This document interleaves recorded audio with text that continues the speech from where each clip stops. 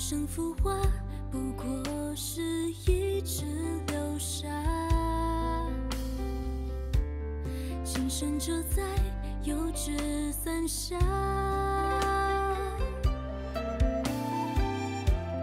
咫尺天涯，斩不断那一缕月光。你身旁是我到不了的远方。窗外觥筹交错，琵琶声响，何人泛舟湖上，灯影摇晃。奔遍天下，不及此刻这一场。我看过硝烟里的风沙，古城里的繁华，却想与你共白发。执手相看，小桥流水，又到谁人家？走过几段芳华，蹲过几场落花，人间荒唐又何妨？奈何这江山如画，我愿与君共赏。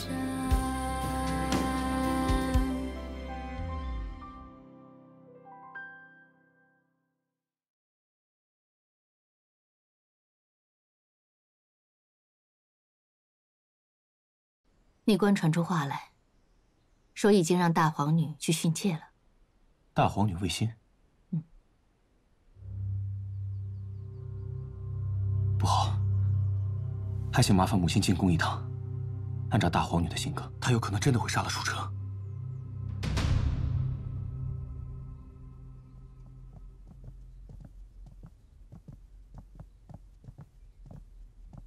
见过世子大人。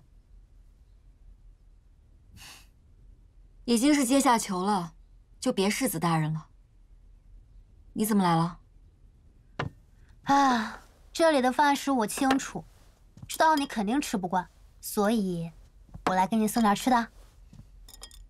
你也不用亲自来啊。同理，没有人比我更熟悉这里了。反正我一个人待着也没事儿，过来陪陪你。不过，你也是挺厉害的。再怎么生气，也不能朝堂之上公然抗旨啊！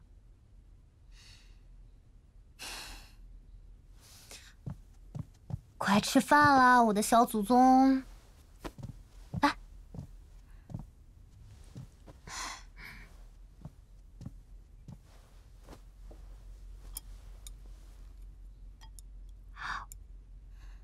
其实我并没有生气。我懂了，你是为了保护他，对吧？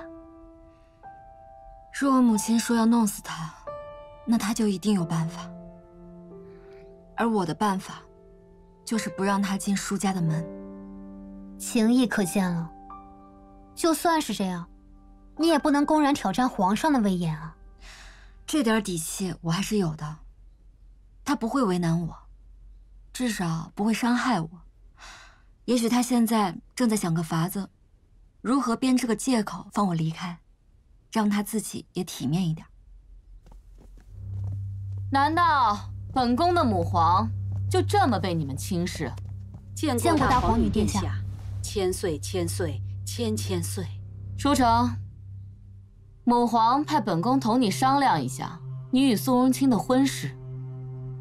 臣要说的，已经在朝堂之上都说清楚了。机会我已经给过你了。大皇女殿下开恩！大皇女，大皇女息怒了。你们可还记得谁是你们的君吗？臣不敢。你当真要对我动手吗？你是不是以为你们舒家很了不起啊？连我们天家都拿你没办法。我今天就要让你看看，什么叫君，什么叫臣。本宫问你最后一遍，你娶不娶苏荣清？我不娶。好，要的就是你这句话。来人，给我把他拖下去，先打50大板，最好把他打残废。殿下开恩！殿下开恩！殿下开恩！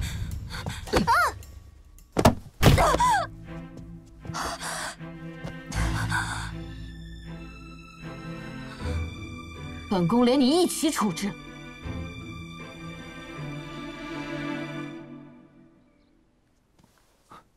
母亲大人，如何？大内官说皇上很累，谁也不见。这魏信向来记恨舒城，他是断然不会对舒城怀柔。舒城恐怕是凶多吉少。皇上难道会纵容魏信行凶？皇上是不可能明确下令让魏信那么去做，但是魏信可以先斩后奏，事后仗着自己储君的身份求得一个从轻发落。甚至他会用魏信的命去换舒城的命。我去一趟大理寺，为娘亦是魏信的老师，或许他会顾及我的面子。母亲大人，我怕此事他不会给你这个面子。舒家那边有什么动静吗？舒柔差人去兵部挂单，要去精卫营巡营。这个档口去巡营，是想带人围京吗？陛下此时谁也不见，是想以静制动，后发制人，顺便给自己一个台阶下。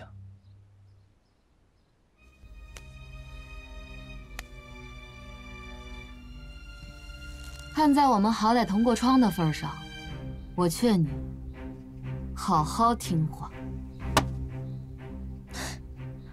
你见我舒家谁低过头？我就知道你不会低头，那我也就不劝了。你没有皇上的旨意，不能处置世家子弟，更何况他是舒城。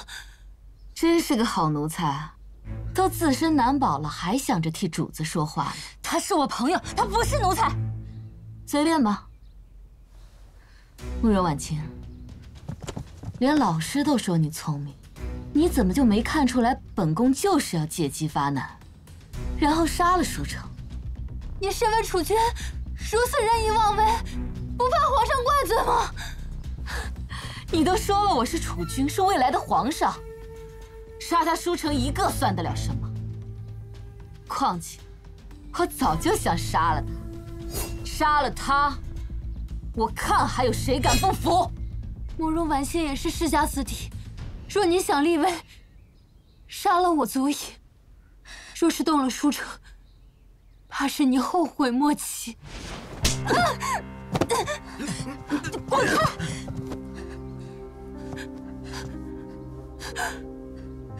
没事，心口疼犯，做你的伴侣的习惯护着。正好，那我送你们两个一起。大胆，竟敢前来劫狱！沈从。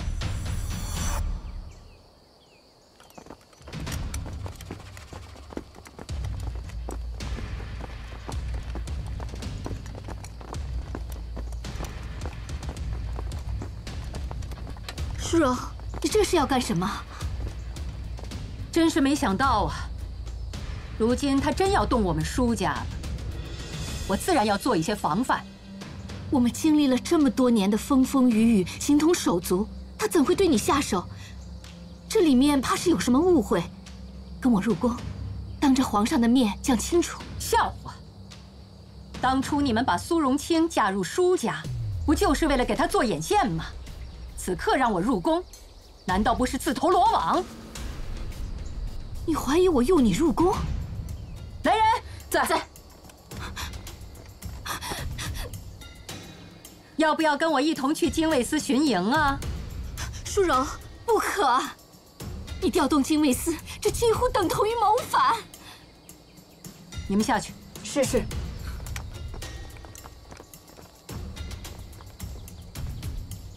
这么多年的交情，我不会伤害你的。你回去告诉他，我只想救女儿，他不动我的女儿，我就不行万难之事。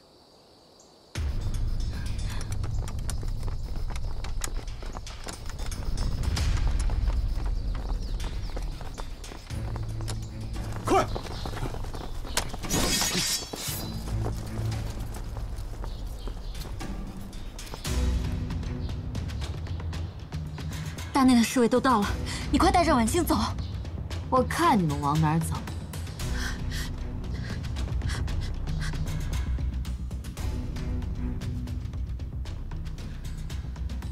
舒柔当真是这么说的？回陛下，一字不差。大理寺宁远求见。宣他进来。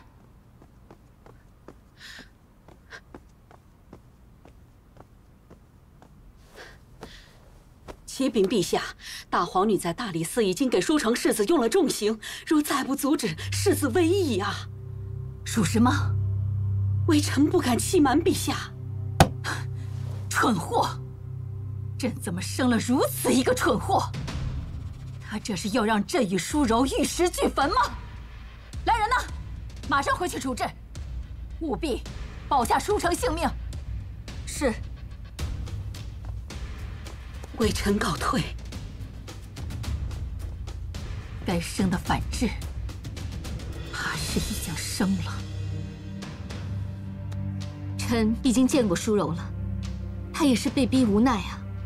她说了，只是想救舒城。叫舒柔来见朕，朕要当面跟她解释，此事并非朕的授意。微臣当然相信陛下，但她已经去了禁卫营巡营。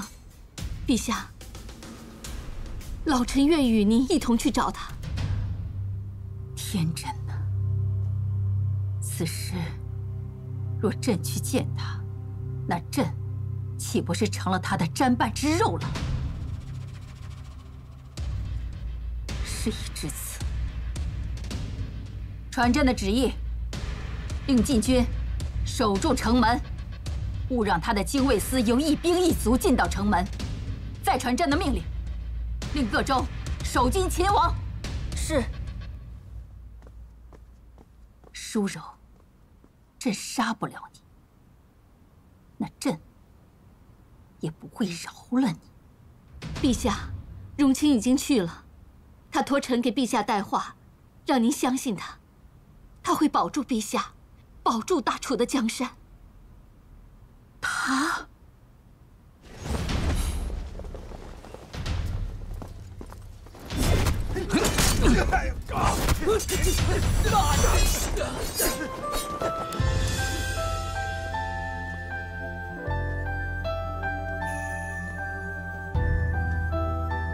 你对他的任何同情，将来都会变成一把利剑，插在舒家的身上。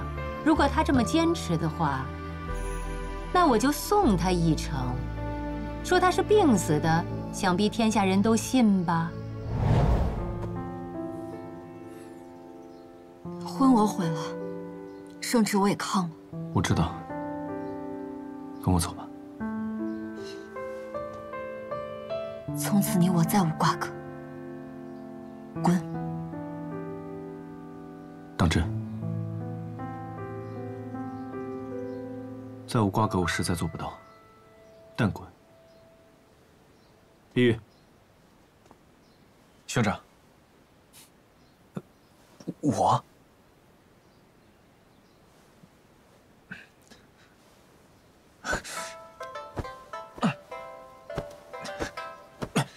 这脸皮真是小。但滚，你还是可以看见的。跳梁小丑。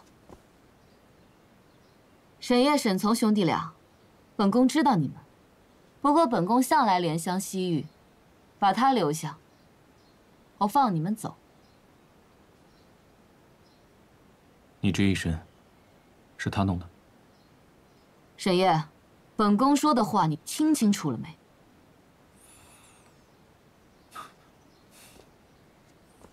沈夜听清楚了。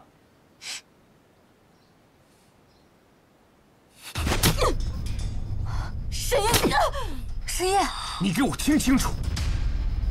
我今日不杀你，是因为他与你是什么东西无关。你见过世子，舒大人命我等前来接世子去精卫司巡营。好啊，你们舒家果然是要造反！我要是造反，第一个杀了你！你敢？传皇上口谕。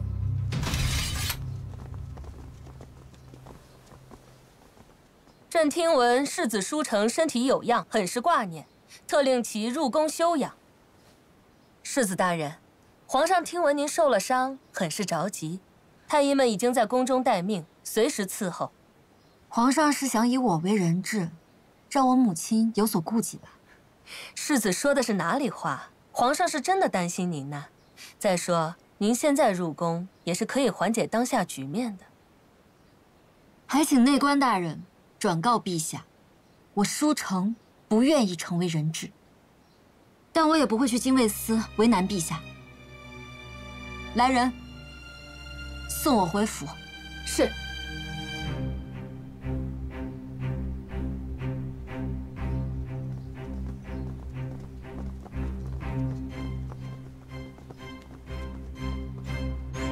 云州部队离都城最近，先锋部队最快3日可到达，输黄的人最快5日。差了2日，这2日我们将会被夹在云州军和御林军之间。如果皇帝在这2日动手，我们恐怕很难撑过这2日的夹击。故而，大人若要以换防为目的进都城，定要兵贵神速。是啊，大人，如今已经过去1天了，还请大人快快定夺。我们舒家世代忠良，没想到皇上不分是非，竟要置吾儿于死地，逼我行兵谏这条路，实属无奈。你们若是想此时退出，还来得及。末将誓死追随大人。末将见过舒大人。世子现在如何？是否被纳为人质？回禀大人。世子并未入宫，而是回了府邸。他既没入宫，也没去精卫营，但也算是出了大牢。这让舒柔师出无名，皇上那边也不好轻举妄动。2人可谓是进退两难，这样的局面不好控制。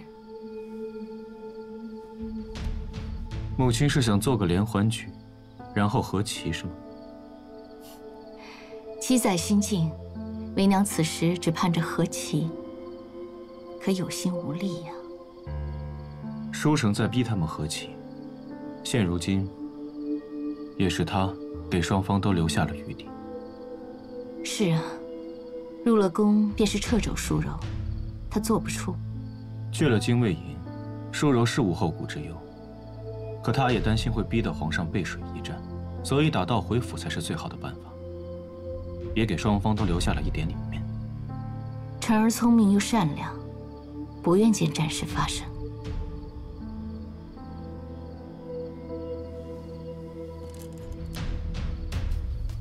所以我觉得他就是做皇帝最好的人选。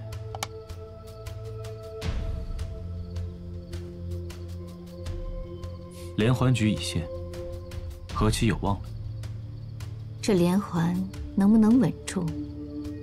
还需一个台阶，解铃还需系铃，看你们的了。见过家主，见过兄长，世子，主人送信。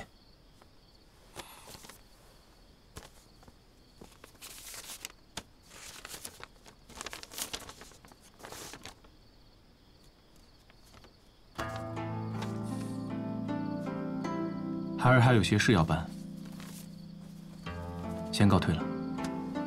此局未完，你要去哪儿？貌似他已经有了破解之法。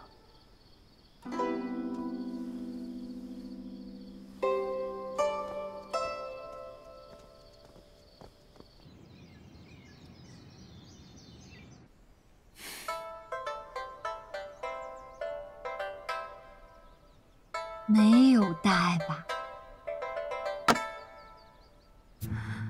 自从你要堕落，要纨绔，我就没有一天省心日子过，每天不是背这个的，就是背那个的。我是什么？马球吗？疼吗？皮肉伤倒是没什么，可是这里越来越疼了。我本来这里就不是很好，受不了什么刺激，现在每天还要为你提心吊胆的，赐婚你不要，让你入宫你不去，怎么成？抗旨就这么好玩吗？就这么让你上瘾吗？哎呦，整张脸都肿起来了。不过，倒也是对称，不是很难看。走开，走开！哎呀，我就搞不明白了，你抗旨就抗旨吧，那是你的事儿。我就是怎么想都想不明白，为什么每次你一惹事儿，受伤最重的总是我呢？这也是我想不到的事。成，虽然我脑子不是特别灵光，但是有些事情我还是看得清楚的。我其实不是那么委屈，但是我是真的替你着急了。我都说了，这是我想不到的事。我想不到我母亲要杀苏荣清，更想不到苏荣清就是沈烨。我以为我舒家此时势头正盛，抗旨不会闹得太大，谁知道搞成了现在这样。我觉得你想不到，只是因为很多事情你掌控不了。我不是说你没用的意思啊，但事实就是如此啊。虽然你贵为第一世子，但是很多事情你就是……启禀世子，凤楼沈公子派人送来请帖，说是凤楼即将重开，请世子赏光。该死，这都什么时候了，居然还重开凤楼！我安排的，走吧，我们现在就过去。什么情况了？你还逛欢楼？我能不能不去啊？今天可能是不宜出门，要不你看看黄历。你放心，我都安排好了。这一次，我要做一些自己能掌控的事。走。成。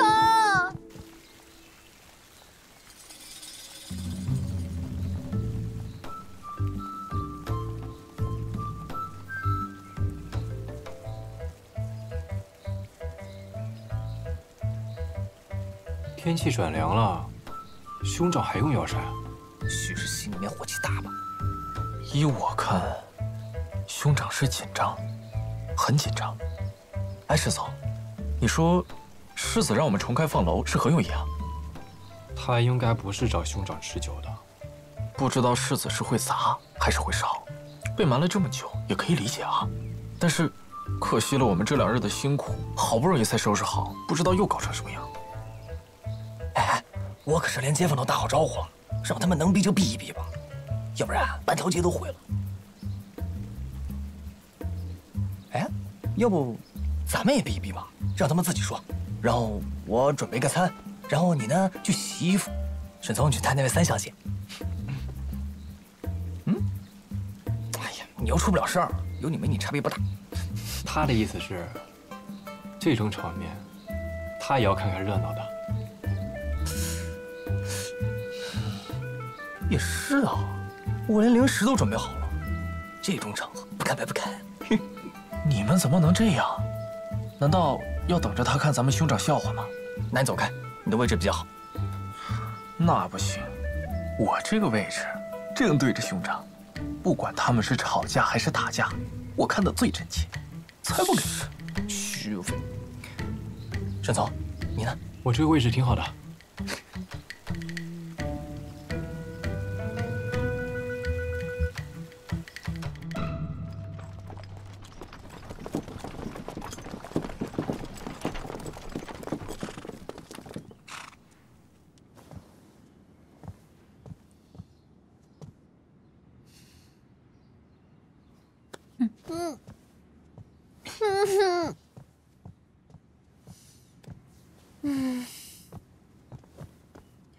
今日为何这么冷清？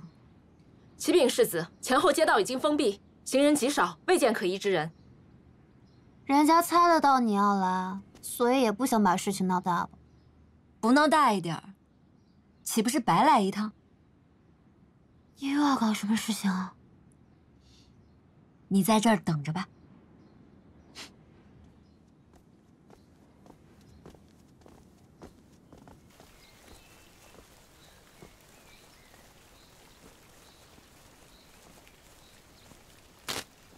兄长猜到世子会来，但不知道他来干什么。我想，根本就不会吵架，直接开打。哎，我们要不要设一场赌局？如何？你小子胆子越来越大了。哎，你就说赌不赌吧。我赌世子会动手。啊，哎，外面好像有动静了。那么彩头是什么？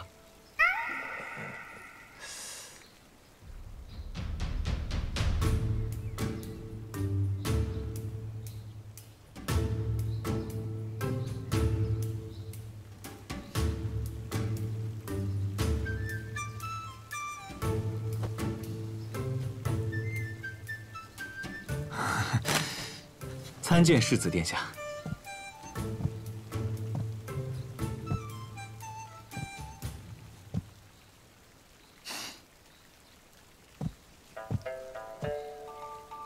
我该叫你什么呢？沈夜，还是苏公子啊？你喜欢叫什么都行，实在不行的话，叫我舒沈氏也可以。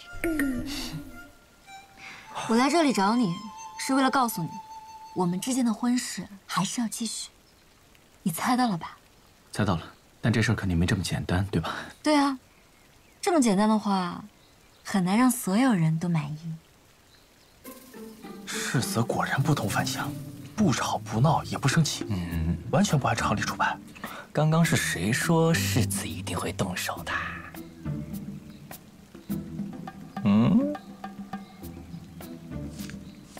对不起，我之前一直以沈夜的身份接近你，就是想你还是能够接受沈夜，毕竟我还是沈夜。现在最重要的是，要做出让所有人都满意的场面。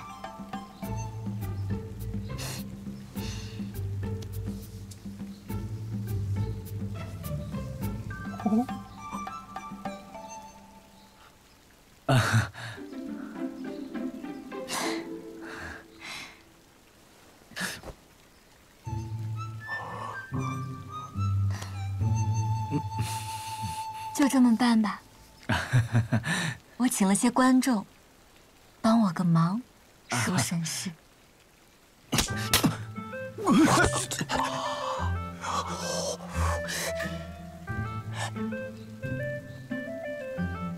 抱歉，这场戏就得这么开始。手疼啊！的确是有一点。对不起，脸皮有点厚啊。不爱，原谅你。多谢您宽厚。准备一下吧，我们该出去了。我需要你一点点的演技。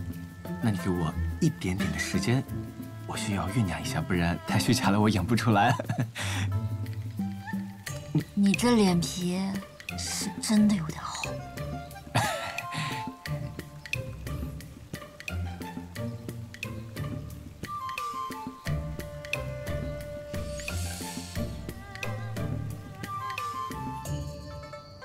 他还真是客气，新开业的时候请我们，现在重新开业的时候又请我们。说是请，但这一次是派府兵来请的，有点像绑票啊。他刚抗旨，舒大人又在禁卫营巡营，形势复杂呀。总不至于是想拿咱们做人质吧？做人质？啊，成，给世子大人请安。辛苦你们了。不辛苦不辛苦，喝个花酒有什么辛苦的？抱歉，我与凤楼的沈老板有了点摩擦。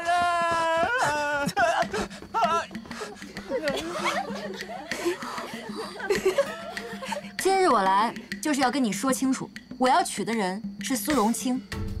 从今以后我们再无关系，别再纠缠我。哎呀，你们看呐，他不要我了呀！贵呀！哎呀，各位街坊，各位贵人呐，你们看他不要我了呀！哎呀！我多喊两句算你的。哎呀！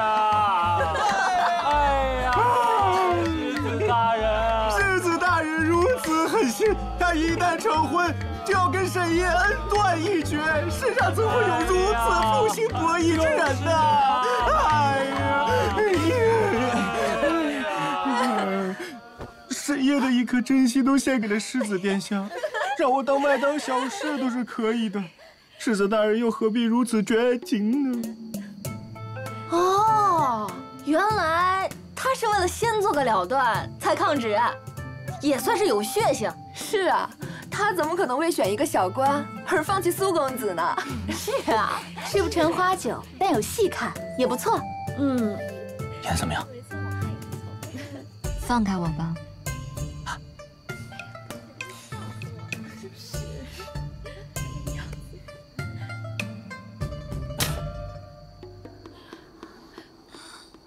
删了。这一下是认真的，即便你以苏荣清的身份嫁给我，你我也形同陌路，别再碰我。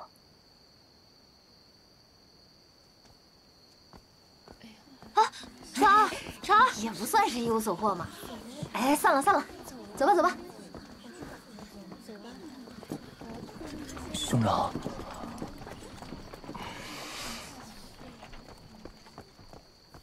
兄长，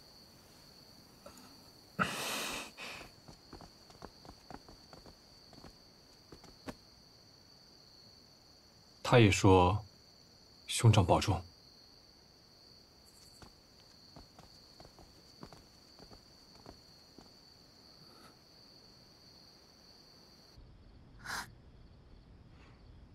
有话就说。你最后那一下，认真的？我不知道。你悔婚是为了不想让沈烨有性命之忧，但是没想到会变成这个样子，所以你就只能利用沈烨小官的身份唱出戏，对吧？如果不能回到原本的样子，那就将这件事情大事化小，变成一次胡闹。我舒城因为一个小官，一段风流韵事而悔婚，是糊涂，是不成器，但不是对皇上的大不敬。如此一来，皇上才有台阶下，我母亲也就只好收手。巡营就只是一次巡营，等他训斥了我，这事也就了结了。明日一早，这件事情就会传遍整个京城，毕竟那么多人做主。可是，沈烨呢？她要嫁过来，那我就只能恨她，厌她，远离她，让她的心越来越凉。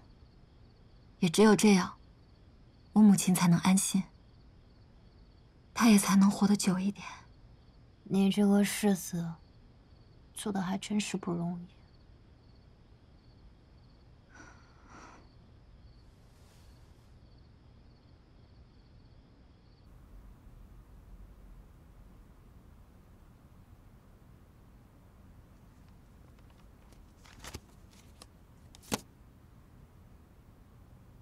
舒家世子一大清早送来的请罪折子，你们看过了？礼部、刑部，还有大理寺，你们怎么看？舒城世子解释得很清楚，他并非存心拒止抗婚，只因儿女情长，一时冲动。微臣认为其罪可恕。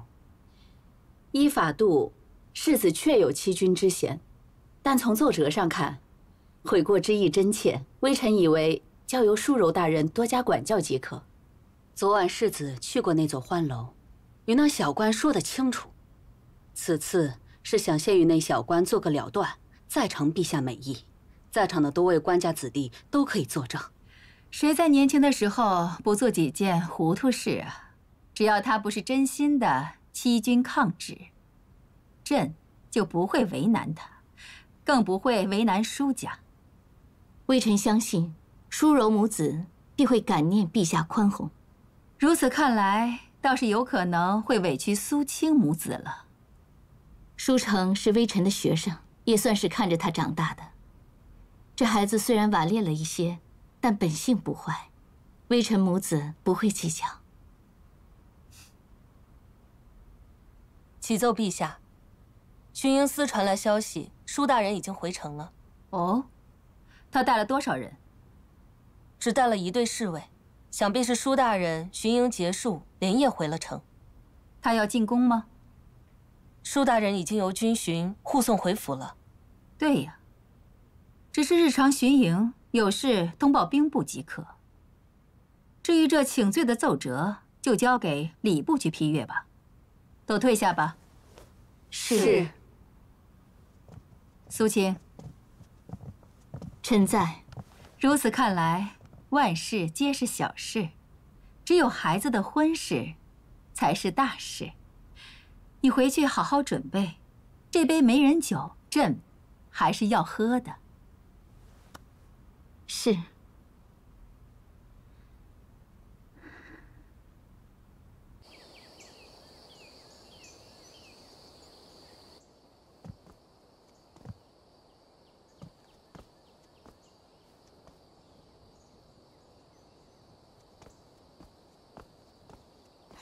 晨儿见过老师。来了就好，快随为师进来。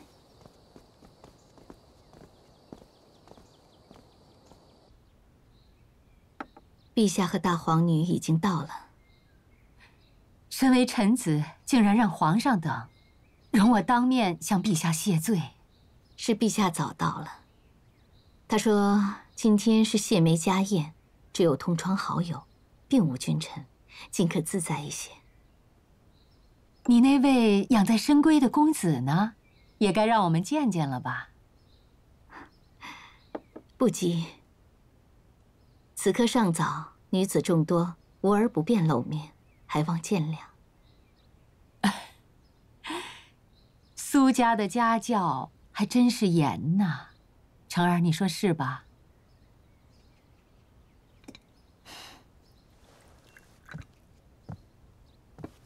母亲，老师，晨儿想在这苏园之内私下逛逛。也好，正好我与你老师有话要讲。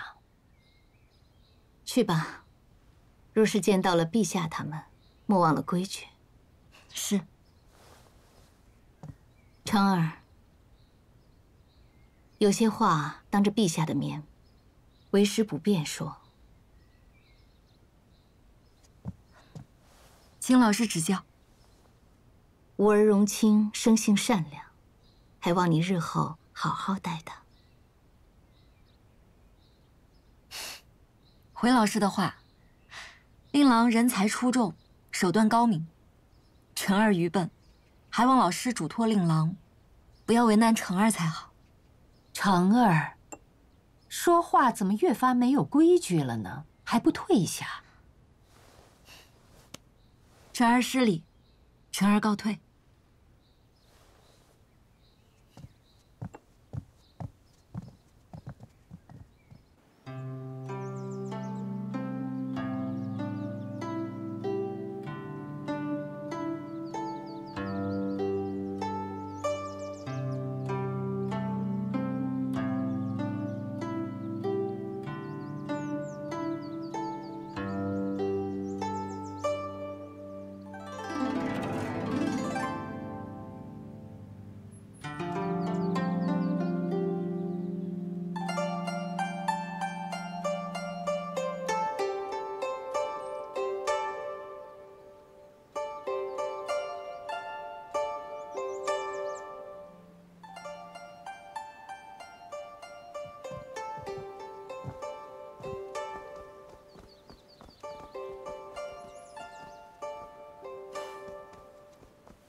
见过大殿下。见过大殿下。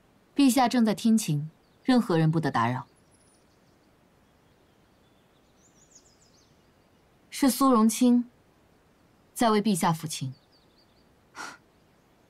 他不是说女子众多，不便露面吗？你这个未婚夫不简单啊！等等。大殿下还有什么要吩咐的？我有几句话想和你说。跟我？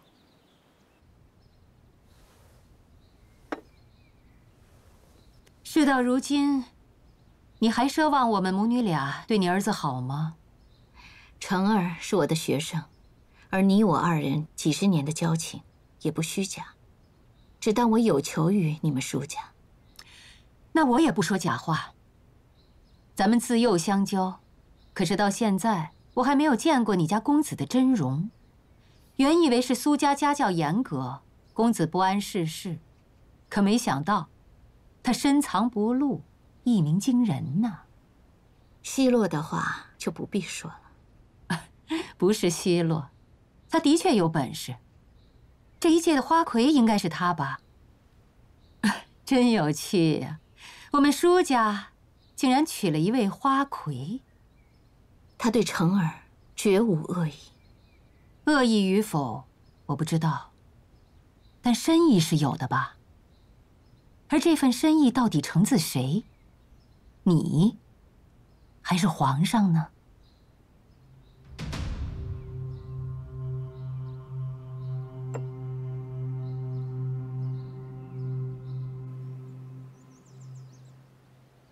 本来我想要母皇治沈烨的罪，让他训斥了一顿。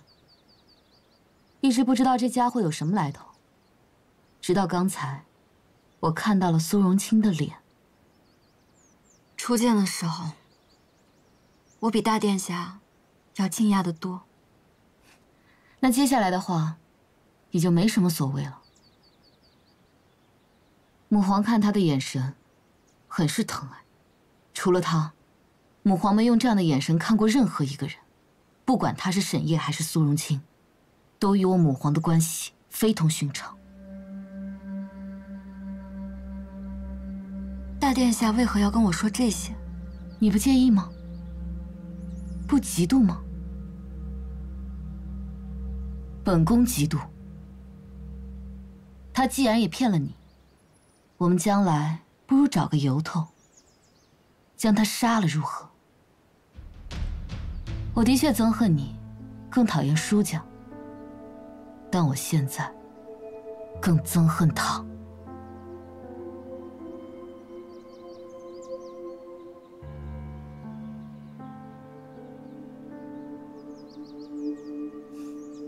你的棋艺精进了不少，也有你父亲当年的影子了。你做得对，对于舒家和舒城，朕是有些心急了。陛下乃是万金之体，岂能在荣清面前认错？你是朕的儿子，一家人不必拘泥了。舒家经营多年，势力盘根错节，你需要一点点从内部将舒家瓦解。你名义上虽是苏启的儿子，又即将成为舒城的主君，即便外人对你心存怀疑，不过于外人看来，在任何时候，你都是根深蒂固的舒家之人。还请陛下明示。朕给你1年的时间，在这1年里，朕会与舒柔周旋，而你要和舒城生个孩子。在那之后，无论你用什么法子，舒城都一定要死。到时，你的孩子就会成为舒家唯一的继承人。我会除掉舒柔，而你就会成为实际控制舒家的人。陛下真是好手段，不除舒家，只除舒柔母女。有了你，朕面对的就不再是整个舒家的势力，于天下，于朝堂，朕都能应付得了。若你为难，舒城之事，朕也是一定要办的。你以为如何呀？遵旨。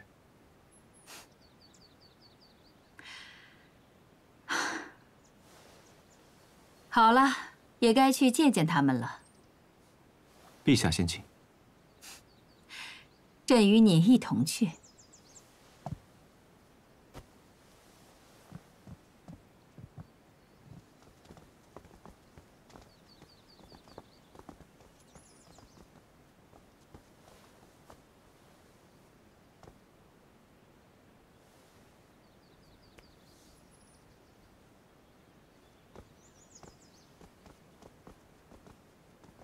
儿臣参见母皇。微臣参见陛下。既然人已到齐，就随朕一起去见主人家吧。是。是。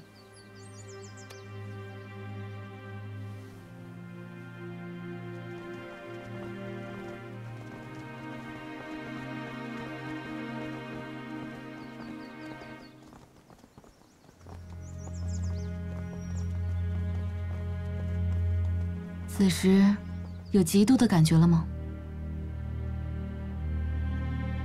你这么聪明，难道看不出他与我母皇之间的关系吗？他的事与我无关。我不聪明，我笨得很。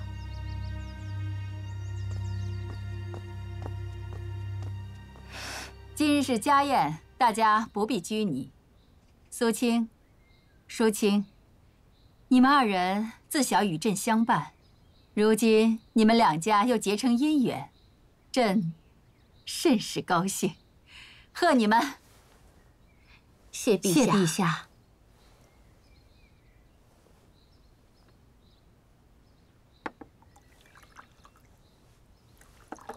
成儿，微臣在。礼部下的礼单是按皇子的规仪。陛下不可，这是僭越，请陛下收回恩宠。朕意已决，都不用劝了。成儿，朕望你成家之后能与荣清好生过日子。荣清，小人在。允你一个心愿，朕定尽力帮你达成。多谢陛下。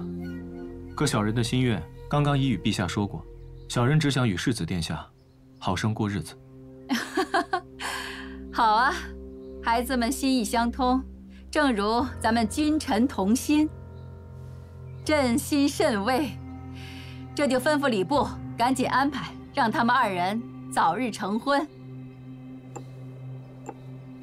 谢陛下。